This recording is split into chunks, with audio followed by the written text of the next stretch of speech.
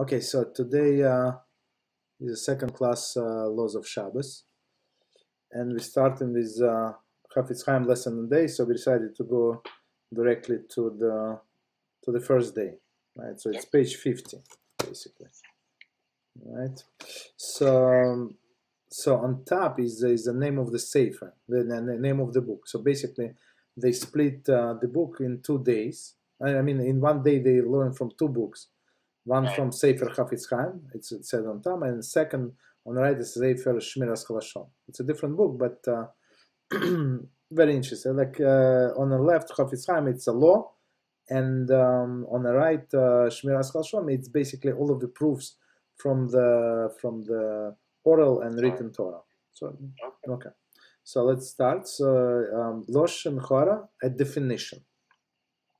Loshen Hora, literally evil talk, is defined as information which is either derogatory or potentially harmful to another individual.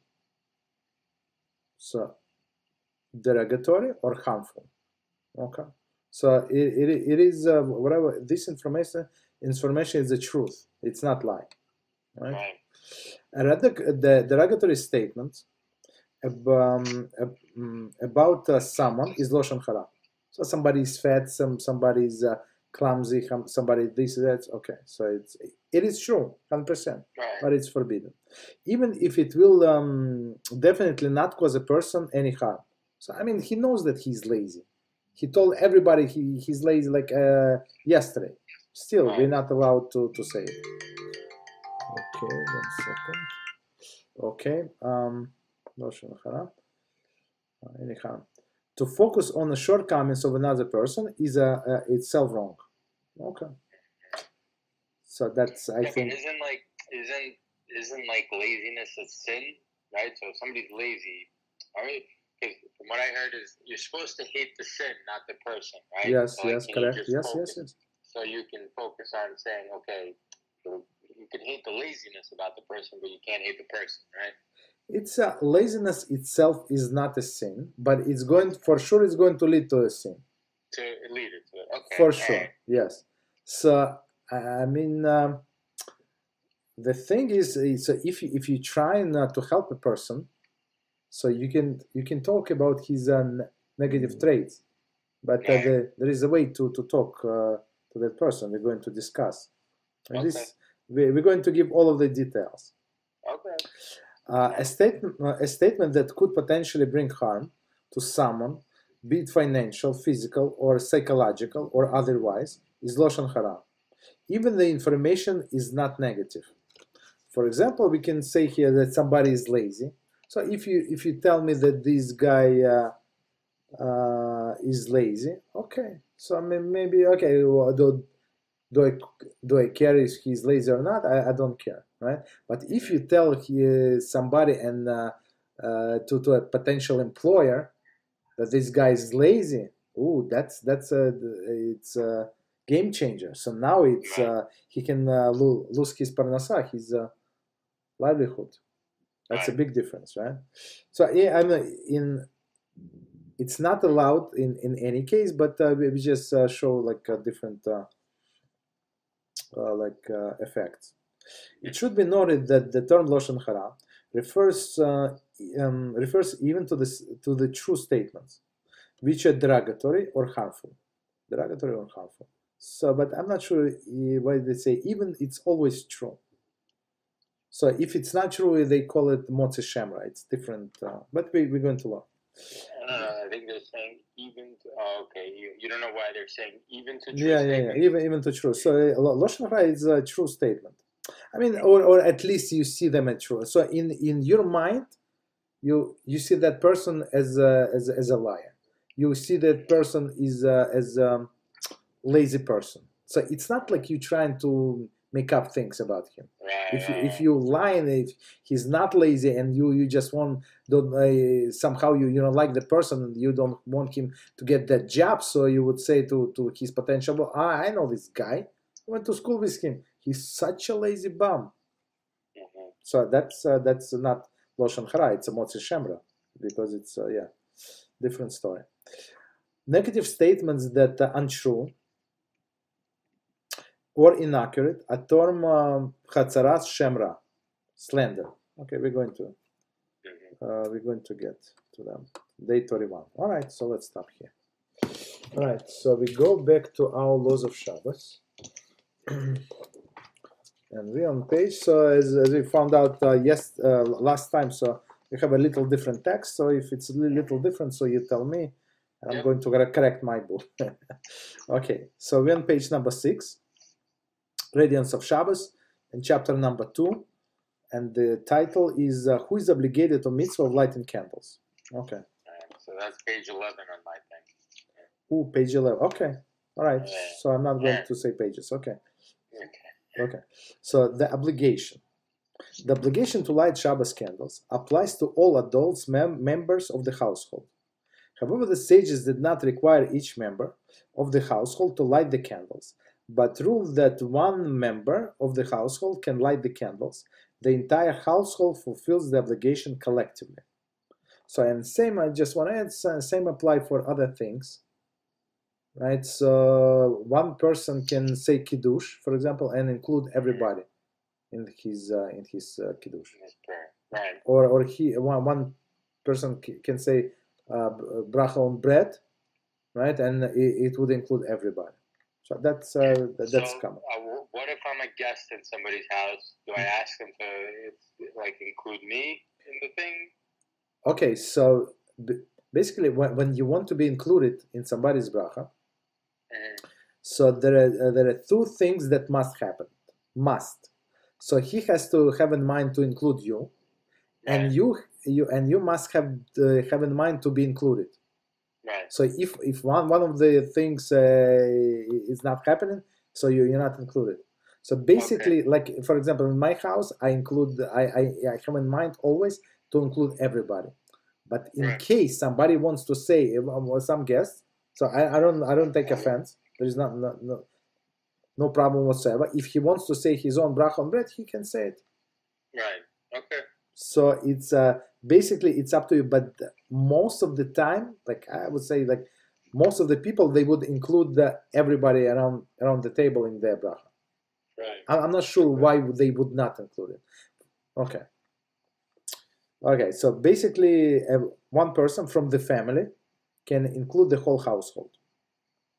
Okay, it is customary for the women, for the woman of the house to light the candles, and there are several reasons for this. A, since a woman are in a home more often than their husbands, and generally, I do not have. Okay, that's on my next page. Okay, all right, hold on. All right, go ahead. Since the woman that was on my next page.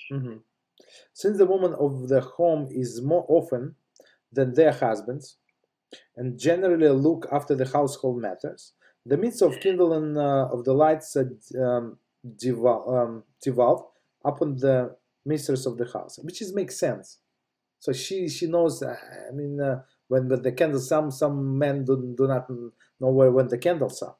You know? So wait, what is so since women are typically in the home more than their husbands that generally look after household matters, the mitzvah of kindling the candles is their domain. Yes. Right? Okay, so a little different text, but same. Yeah, I just want to make sure. Yeah, but pretty much same thing. Yes, okay. Yeah. So okay, so basically they're in charge. So in all other things, in most, or I would say all other things, it's preferable for men to do it. But in this, in candle lighting of the candles, it's preferable for a woman to do it. Okay. Right. So okay, B. The Medrash states that Adam was Chala of this world. So he was a Chala. But it was the light of this world. I'm sorry. The light of this world. I apologize. You're right. He was the light of this world. When Chava pursued him to sin, she thereby extinguished the light in this world. So basically, he was supposed to live forever. Not him, or they were supposed to live forever. And she, when they sinned, so HaShem said, now you're going to die. Okay, he lived a long life after this, but basically, by her actions, in some sense, she extinguished that light. Okay, she was therefore assigned to mitzvah of lighting the Shabbos candles to atone for the light that she extinguished. So which is a very logical explanation, right? So she extinguishes the light, so now she has to fix her avera, her sin. Nevertheless, it is custom for a man to join is a mitzvah too by preparing the candles for lighting. Okay, but men are also obligated to light. So, for example, if you're single, that's what you must do. I mean, you light your own candles, right? But in all of the mitzvahs, even men is not obligated somebody else, so it's better to be part of that mitzvah. So he's saying that man has to take a part. So prepare the candles. That's what I do. I clean the wax from old candles and put on new candles, pour oil and stuff like that. So I mean that's the part, my part. Okay. Number 2, the woman of the house. If the woman of the house is not home, the husband should light the candles rather than one of the children. So it's very important. If neither of the parents is home, one of the children should light the candles, preferably a daughter, if she is at least a bas mitzvah. So if she is above the 12-year-old, so it's like woman of the house, so she can light. If no parents, so if wife is out, she's wherever she is, so he must light the candles. So somebody must light the candle in the house. I mean, if somebody is staying home, if they all went to somebody else, so they're not obligated. Okay, we're going to learn about it. Okay, exceptions. Number 2, exceptions. The following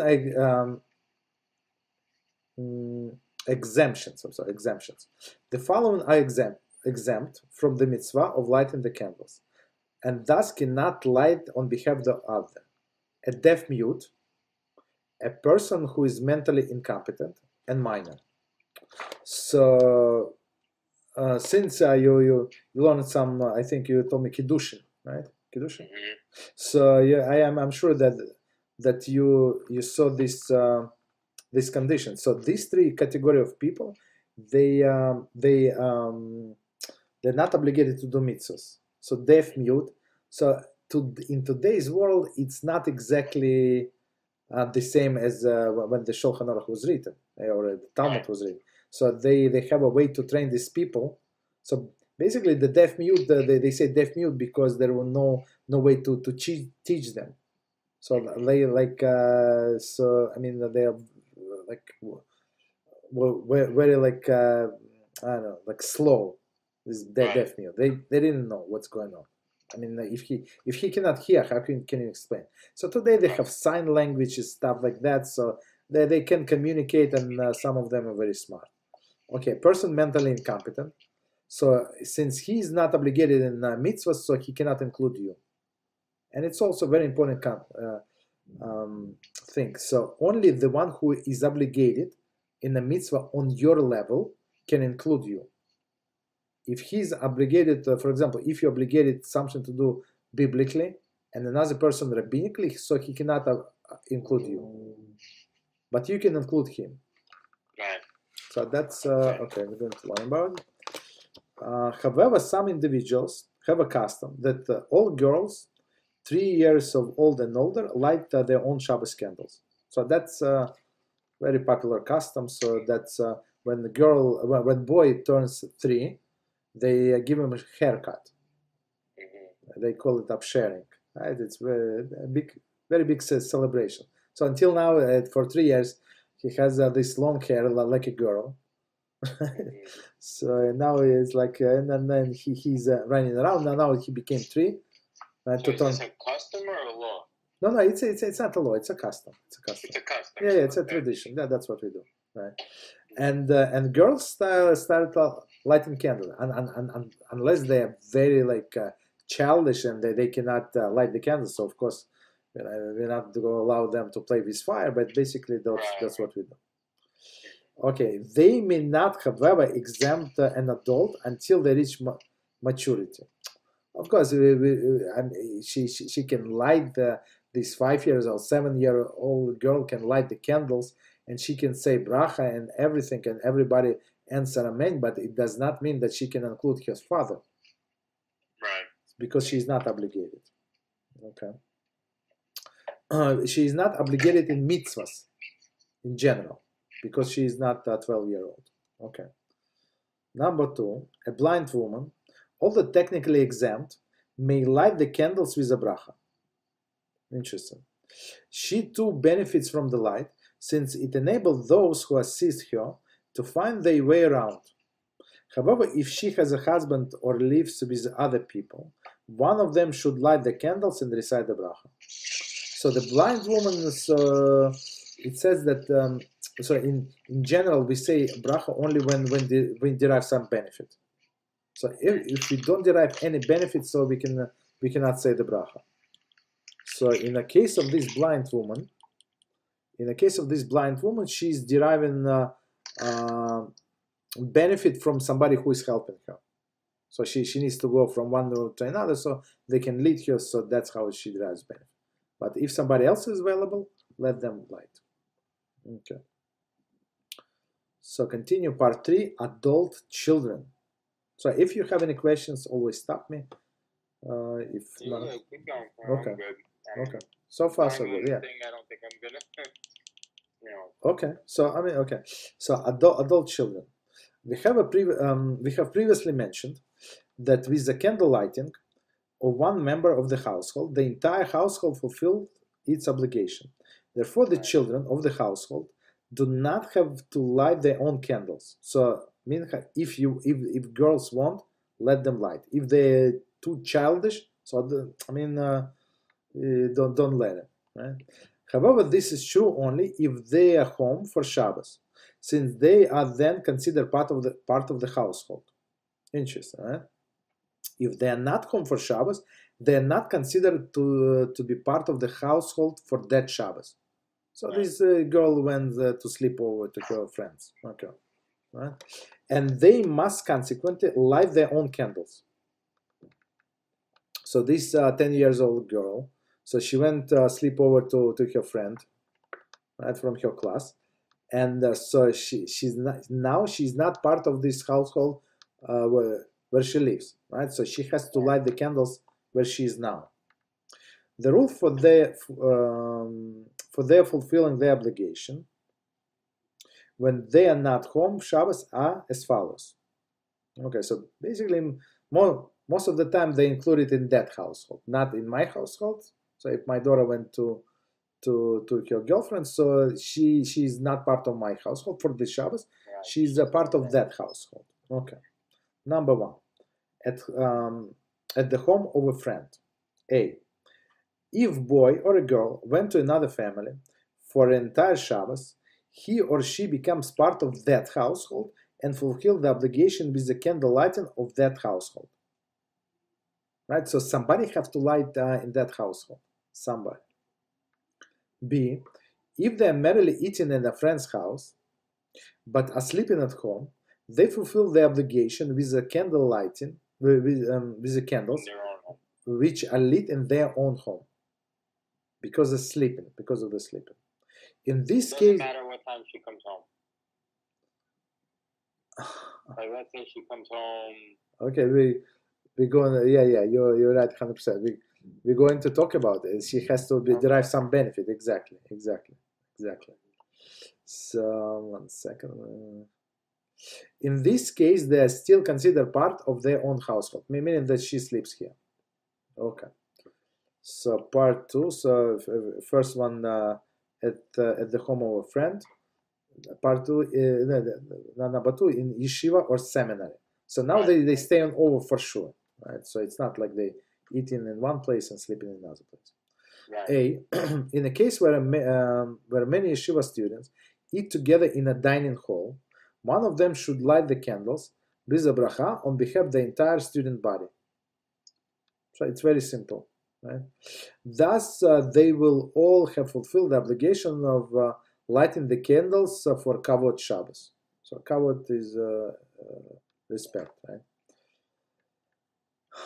If the room in which the individual student sleeps requires light for Shabbos, he should make sure to leave light on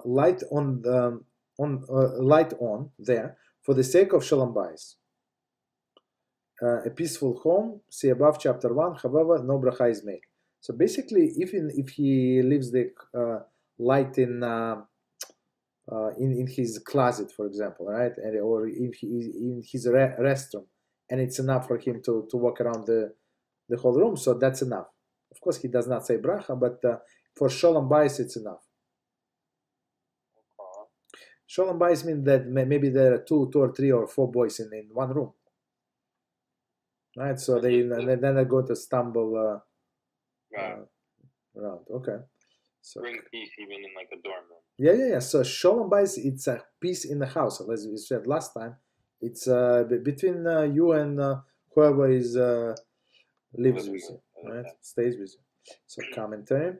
Note: it is advisable though to use only electric light, since candles left unattended in a dormitory room are frequently a fire hazard. Of course, I mean they're not going to allow them to take candles, and they always tell in the hotels, in a Jewish hotel, don't even think about lighting the candles in the room. But we always do. But we do it in the most Jewish hotels. Where are they? All of the hotels. I mean they don't tell us what to do. I mean we do it in a safe way. You're using these tea light candles, you know, the small ones. Yeah. And they're very safe, and we put it on a plate, and this plate in my wife wraps in aluminum foil, so it's okay. So but so we're very careful, basically. Okay. Okay. B. Yeshiva student who eats in his parents' house but sleeps in the yeshiva fulfills his candle obligation with the mother's lighting, because he eats a meal. Okay. If, however, the room in which he sleeps require light, he should light there without bracha. So so basically, I mean they're not saying, but as we said, there are two reasons for lighting candles. One is COVID Shabbos, and another one is for Shalom Bayis. So here for COVID Shabbos, it was lit in his mother's house, right? Right. When he ate for COVID Shabbos, and here's for Shalom Bayis, he lights in his dormitory. So it could be like, okay. I don't know if you ever saw or you have one. There is a Shabbos lights. Yeah. Okay, so that's more than enough. Whatever he lights, that's more than enough. So he can walk around, he can undress, he can dress. So yeah.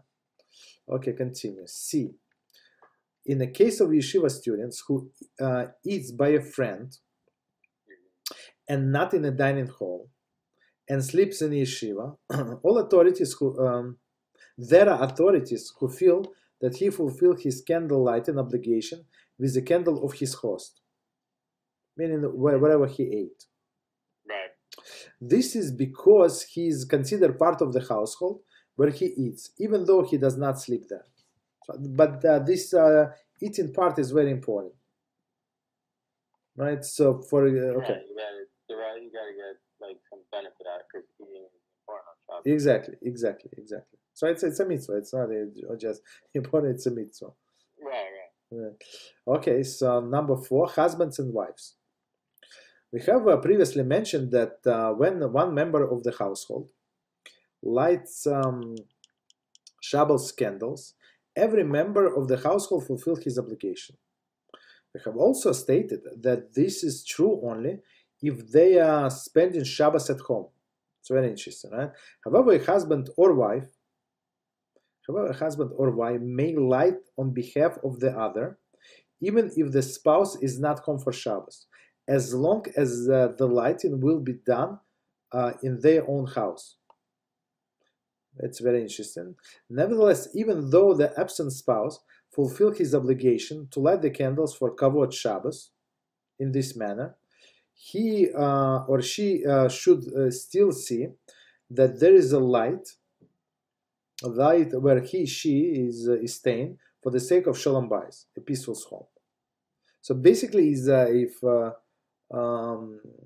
example, a husband is in a hospital, right?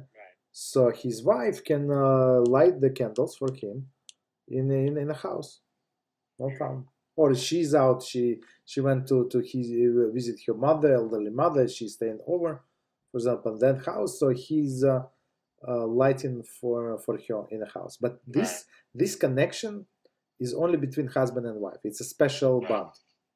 It's not between parents and children. It's very interesting. Okay, if neither the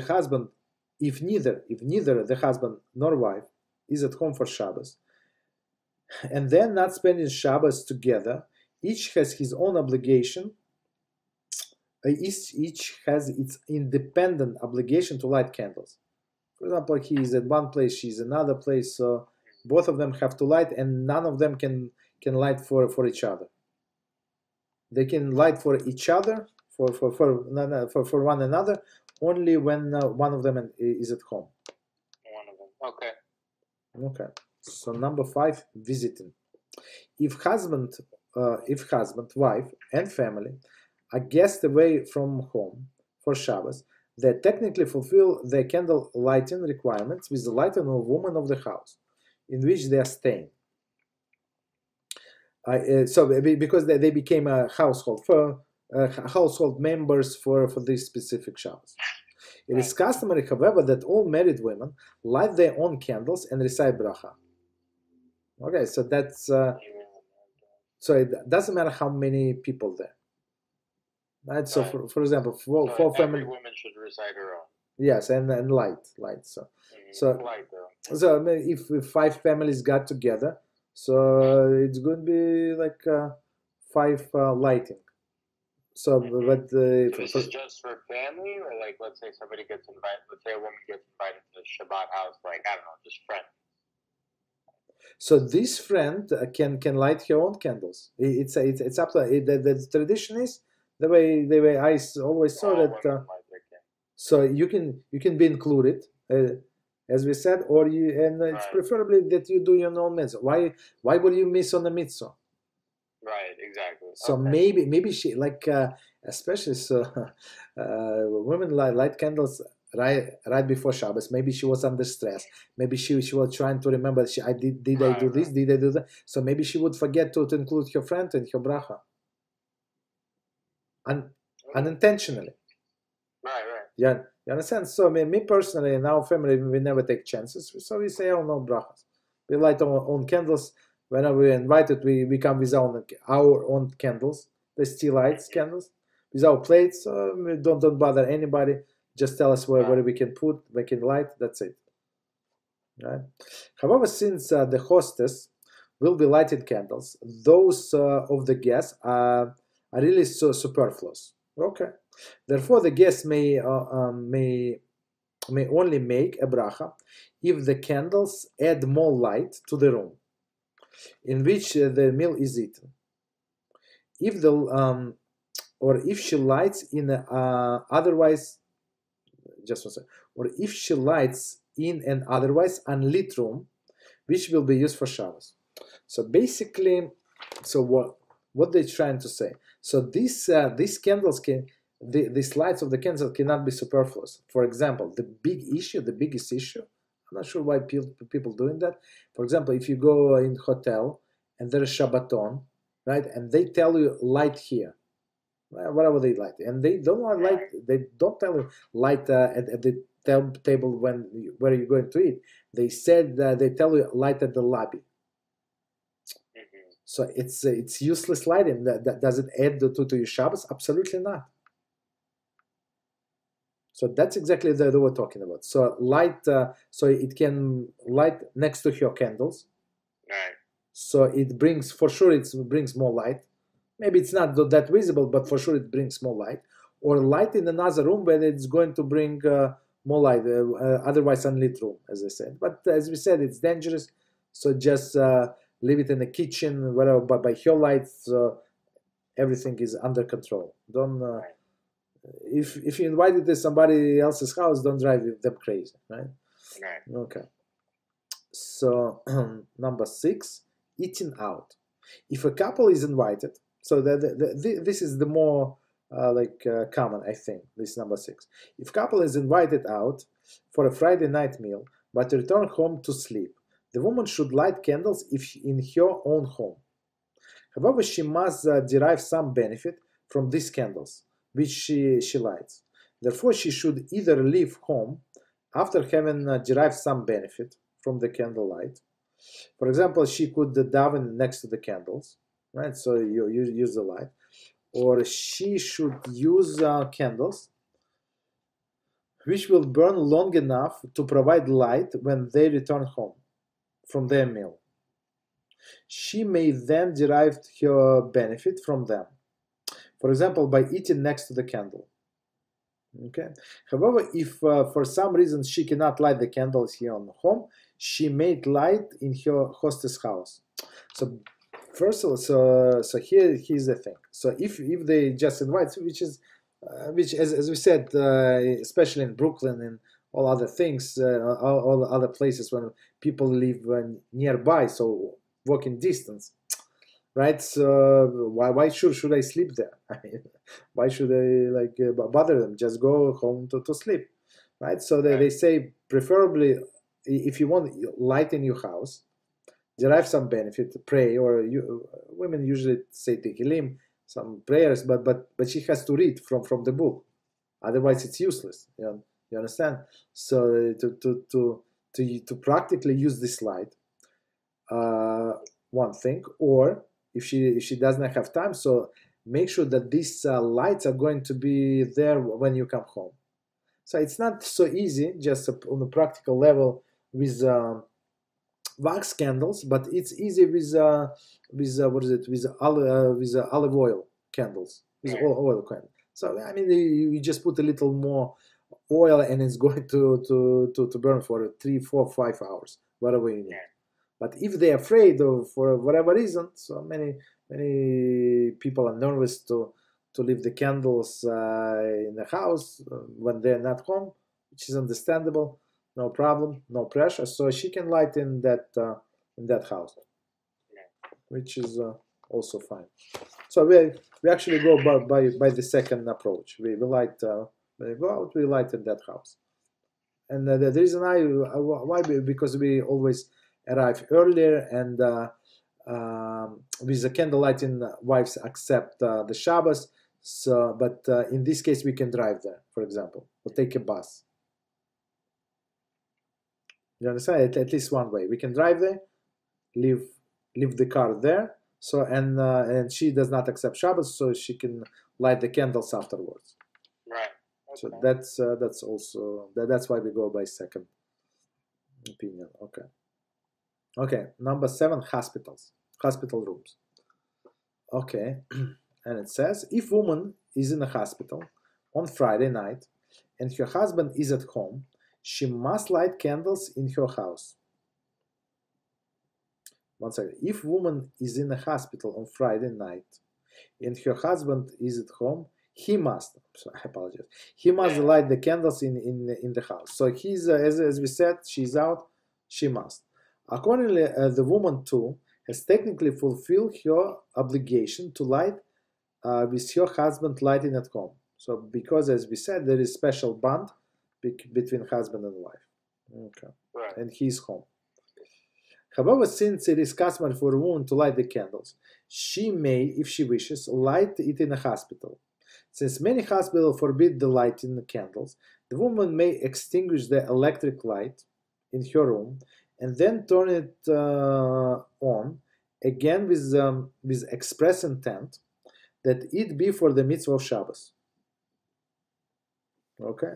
However, since she has technically fulfilled her obligation with the husband's lighting, and moreover, since some authorities rule that bracha cannot be recited over the electric lights, it is better that she not recite bracha when she turns them on.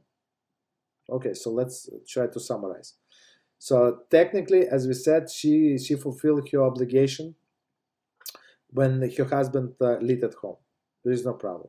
But she feels that she's missing, right? So she wants to light. So in her hospital room, of course, they're not going to allow because it's dangerous. There are oxygen tanks, Okay, maybe in some room, they would allow. Maybe yes, maybe no. Probably no. I don't think so. I mean, somebody would have to watch the lights. I don't think they're Exactly. Yeah. So okay, so we don't go by that opinion. But basically, even with the light, we're going to see there is some opinion that even with electric light, one can fulfill his obligation. So she turned on the light and turned it off, but without saying bracha. Okay. So, and it's basic approach. If you're not sure, if you need to say bracha, you don't say. You just don't say. Okay. So be on the safe side. Okay. Continue. If your husband is not home for Shabbos, his lighted cannot exempt her. For example, she's in a hospital and he's, I don't know, in a business trip somewhere, right? He didn't come home yet. His lighting cannot exempt her from her own obligation. So even though he lights in his hotel room, wherever he is, so she's still obligated to light her own candles. She should therefore light the candles if possible. If not, she may use electric lights, as I previously explained. Most poskim rule that she may recite the bracha in this case. So in a first case, when we say the husband at home and she's doing something extra, so basically they say do not say bracha because it's questionable. Here, most poskim say she can recite the bracha, but not on all electric lights. Right? I just added. However, Gaon Rav Moshe Feinstein Zatzal rules that bracha cannot be recited on over electric lights. And I just want to add to this, so especially on these LED lights. So in many hospitals, many houses even, they substituted these incandescent bulbs to the LED bulbs, right? So it's not fire for sure.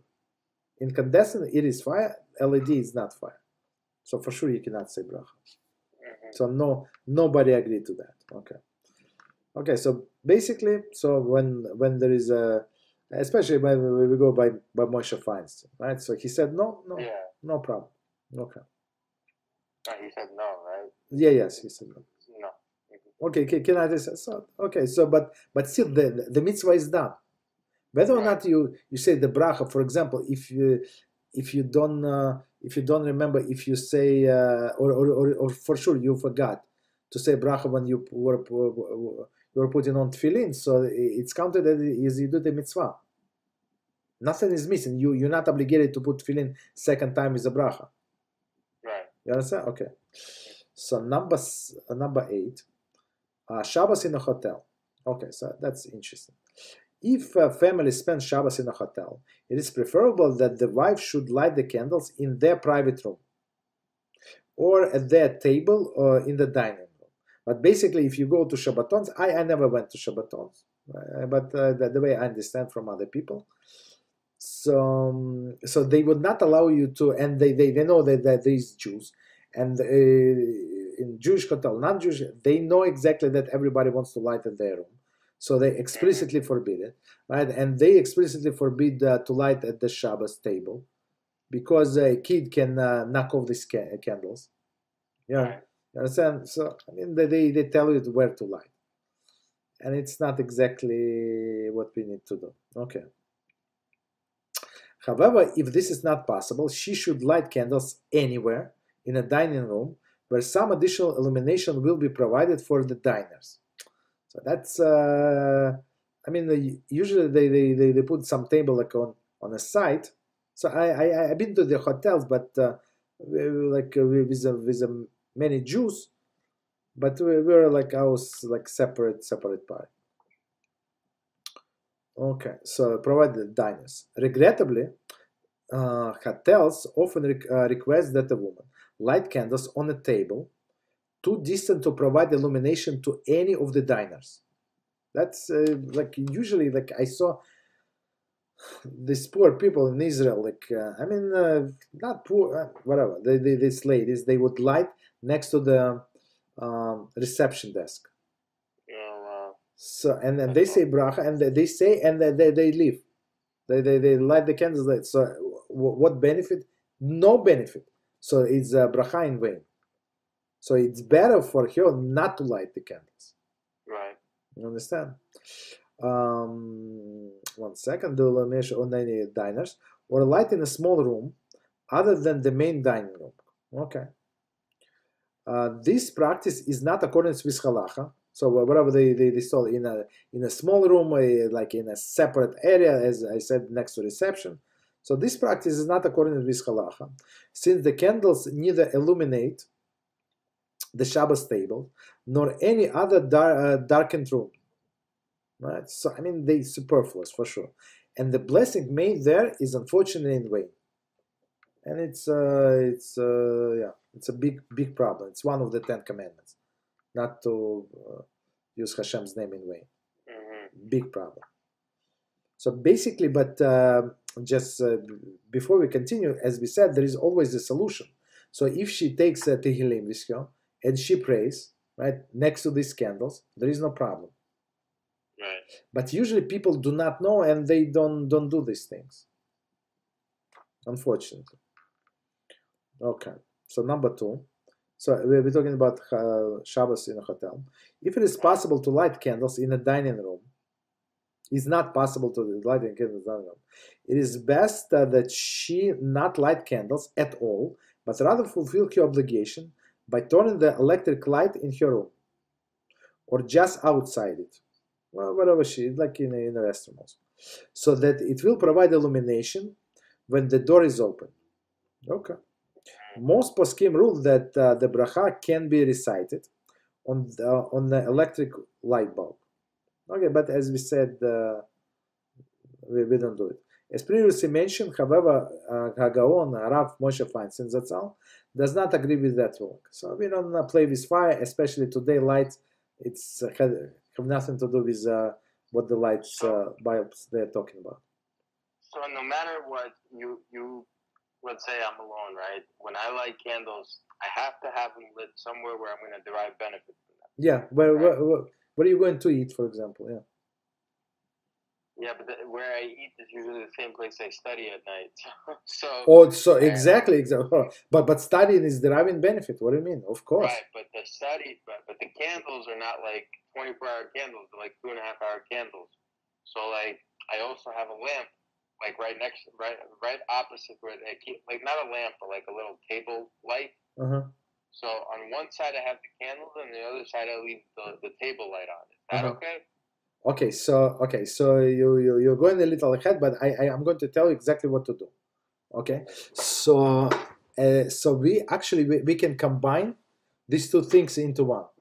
So before lighting your candles, you turn off this light, this table lamp, right? And in your mind, you say that I'm lighting this lamp in a Lakovit Shabbos for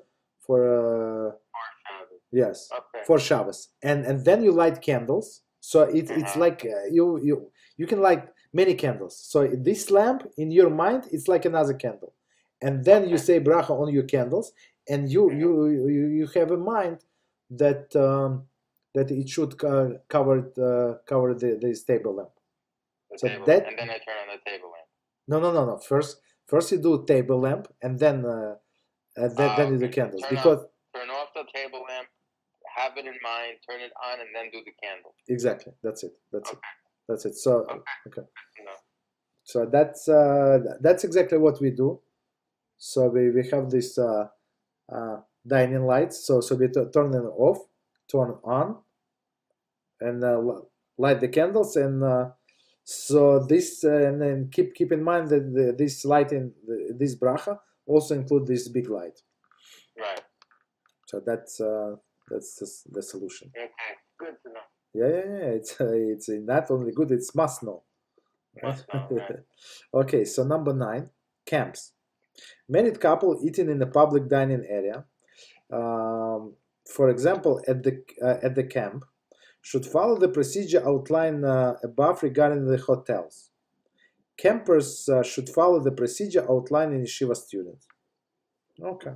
So married couple is different. So basically, she has to light where they can derive benefit. But same in camps. It's not that I ever been to camp that they're talking about, but it's same as hotel, just outside, right? Right. Okay. Continue? Yeah. Okay. I got at least another 10 minutes. Okay, 10 minutes. Got it. Okay, number 3, the proper time for lighting candles. Okay, number 1, the most common observed time of the candle lighting is 18 minutes before Shkia, sunset. Right. So, okay. In Yerushalayim, however, the custom is to light 40 minutes before sunset. Right? So when you're in Yerushalayim, so the Shabbos approach very fast, right. The sunset, because you're closer to equator. Right? That's why. Okay. If for any reason the lighting was delayed, one may still light until the sunset. Hold on. Hold on. One second. Okay. My introduction page is a little different than yours, because that is number 2, and then the first one. Okay. So please. The new edition has number 1 saying. So like the 3rd chapter, time for lighting Shabbos candles. So the first one, it says reminding the woman to light candles. And then the second one is preferred time for candle lighting. So I don't know if you even have that in your book, reminding the woman to light candles. Yes, it's number 2. So they okay, so they switched it. Okay, yeah. All right. So let's start where you started. So the most common is their time. Okay, so we said 18 minutes. So basically, if he or she did not light the 18 minutes before, they still have this 18 minutes to light. Right? So it's before the sunset. If for any reason the lighting was delayed, one may still light until the sunset, but one must be sure to finish before the sun sets. So meaning if she wants to light or he wants to light 7 candles or 20 candles, right? So make sure that you finish before the sunset. Right. So, and the big blessing to the person who starts before, accept the Shabbos earlier than 18 minutes, 5 minutes, 10 minutes earlier, whatever you can. Right. Okay. Number 2, a husband, if husband sees that his wife is late, okay, I apologize. So the one that you said is the first was to remind his wife. Yeah, that's his obligation, right? That's his obligation. Okay. So number 2 in my book and probably number 3 in your book. If husband sees that his wife is late, he should light the Shabbos candle himself. So she's running late. The kids are crying that this and they don't want to take a shower and this and that. So okay, so that's what he must do. He must light the candles. Okay. Number 3 or number 4 probably in your book, it is proper that when the time comes to light candles, the husband announced to his wife, "It's now time to light." Okay, maybe it was number 1. So basically, he's responsible. So a man of the house is responsible for everything that's going on in the house. You understand? Husband usually don't have that many responsibility. A woman does. So if she is late, so that's what he's for, right? Right. So okay. So number 1, earliest time. If one wishes to use to usher the Shabbos earlier than 18 minutes before the sunset, one may do so. The earliest time that one may light the Shabbos candles in 1.25 hours before the sunset. This amount of time is referred to sages plug hamincha. So if you check myzmanim.com, so it says it has this time plug hamincha. So it's when they say 1.25 hours of seasonal hours, meaning it's different in the summer and in the winter. So, for example, when this Corona stuff started and everybody were praying at home, that's exactly where I was accepting Shabbos, the earliest opportune time, right? 1.25 hours before. Okay, note. 1.25 hours referred here is calculated in term as seasonal hour. So seasonal, as we said, a seasonal hour is 1/12 of the daylight period of the day. This is derived by dividing the amount of time between the sunrise and sunset of that day by 12. This amount of the time is in standard minutes, will vary according to the day and the season. So basically, they take time from sunrise until the sunset, and let's say it's I don't know 8 hours, 9 hours, whatever, right? And they divide by 12. So every hour is not going to have 60 minutes, right? Every hour would have, I don't know, like 45 minutes, let's say. You understand? That's what we call seasonal hours. So, but this myzmanim.com, they actually did a favor for us, and they do this all of the calculations for us. So you can rely on that website. So you don't have to know all of these things. I mean, but generally, that's for general knowledge. It's seasonal hours. Okay, number 2. If one lit the candles to usher in Shabbos earlier than Plaga Mincha, the lighting is invalid and must be done over at the proper time. You understand? So you cannot. Plaga Mincha is the earliest that you can light. Yes. So 1.25 hours. This Plaga Mincha is the earliest time. If he did it earlier, so it basically there is no connection to Shabbos whatsoever. Right. So it's like, I mean, you can light candles on Friday or Sunday or Monday. There is no problem. You want to light candles even during the day. It's your business. If they you can light candles. Okay, but it's not in honor of Shabbos. That's the issue. The bracha too must be repeated. So he said bracha. That bracha was in vain. What can we do? It must be repeated. If one is not, in my book it says there's a dispute among authorities whether the bracha must be repeated. Okay. So, but your book says it must be repeated. Yes. Okay. So basically, but okay. So all right. Thank you very much for correcting. So for letting me know. So basically, I mean, the way I understand it's even though there is dispute, I would say I don't know. I would say to repeat it because it was not the I would social. repeat it. Yeah. I mean, I think your book is older, so it follows Moshe Feinstein. No. It's exactly the same. But I mean, whatever. So we're going to go by what your book says. Okay. You understand? But I learned other books also. So based on my other knowledge, I would say it with a bracha. Okay. In this specific case, because he did not do mitzvah, but he lived before. If one is not sure whether the candle lighting was performed in a proper time, the candles should be relit without bracha.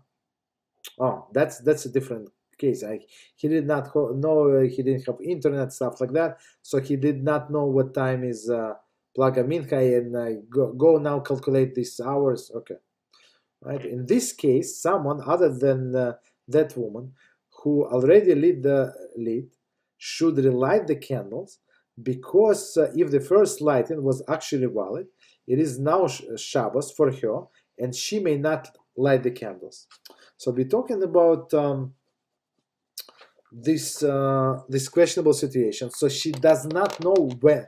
For example, even if she lit the candles and she did not check the time. So she was so busy, so she lit the candles, and now she does not know, was it after Plag Mincha or before the Plag Mincha? Right. So since there is still possibility, so we don't know. So there is still possibility that she lit after Plag Mincha, meaning a proper time. So we don't tell her to extinguish the light. So ask somebody else if she has husband or grown-up daughter or somebody else in the house. So let them to extinguish and relate.